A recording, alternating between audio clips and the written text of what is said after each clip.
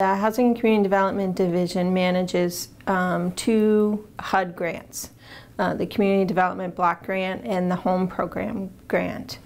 The Community Development Block Grant, or CDBG grant, is a community-based funding program, and it can do a wide variety of things, from funding social service organizations and programs that they offer to doing public infrastructure work like street and sidewalk improvements. Their beneficiaries have to be Portland residents. That's what our grant is here to serve, so the residents and the occupants of the city of Portland. Last year we funded a micro-enterprise program with CEI.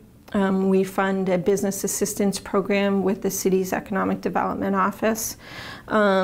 We are doing some work with Public Works for infrastructure in the Bayside area.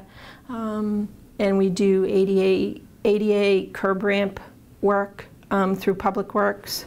The Milestone Home Team. We did funding for the Amistad Peer Coaching Program.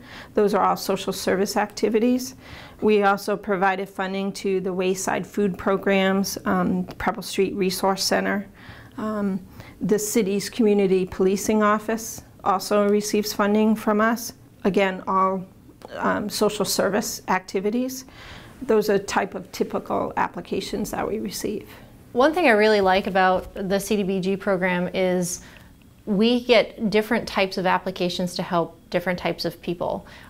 Between Preble Street and Milestone and Amistad, for example, and we have plenty others, they are able to help different types of people. So whether if it's somebody that is not wanting to seek resources, they're able to go out onto the streets and find those people. If it's people that need more of a peer support system to help them stay sober or to help them stay on medications, we have that available. If it's simply just getting a food and meal and that's all that that person is able to do at this time, that's available to them. And I almost see it as a step-by-step process. It's not one organization doing everything, but there's resources available to help them find housing, to help them with any type of mental health issues that they're having, to help them find a job through our development programs.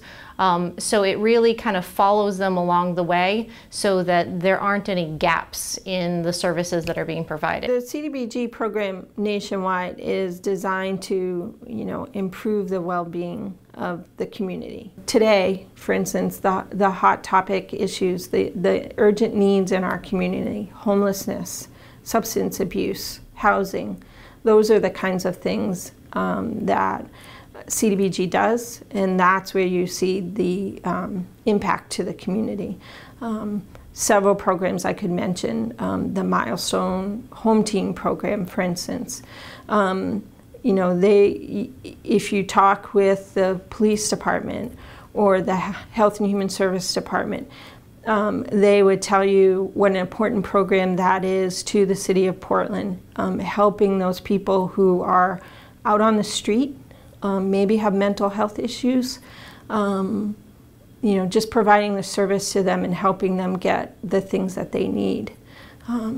So that's what CDBG does. In our application, we want to know what impact funding the activity is going to have on the community and what impact not funding the activity is going to have on the community. So, for example, if it's an organization that's been funded in the past, they may need that extra bit of funding they're asking for, or same level funding that they're asking for, knowing that if we don't give them that funding, the chance of that service being available in Portland is slim to none. They report to us on an outcome-based process. So we do ask them to tell us, what's the need in the community you're addressing? How many people do you think that you'll be able to impact? And then we review them on a quarterly basis to see how they're meeting those goals. Because the amount of CDBG funding seems to be level or cut every year, I believe we were getting more funding in the 1990s than we are now. So when you don't have that much funding available, you have to really pay attention to how this service is going to affect the people in Portland. In some cases, you can see where that program or activity has caused a decrease in the number of people who need that service. In other cases, for instance, with homelessness or food programs, depending on the year, the time, the need for those increase, and there's just not enough resources that we can put towards them so that we would see the numbers decrease. Part of what weighs into the allocation committee's decision, but more the city manager's decision, is how this is impacting the city as a whole and the entire city budget. So we want to make sure that the funds that we're giving out are helping Portland as a whole. There's more and more people who need food assistance or emergency shelter. So those numbers keep going up.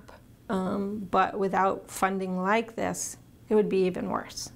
So that's what CDBG is designed to do.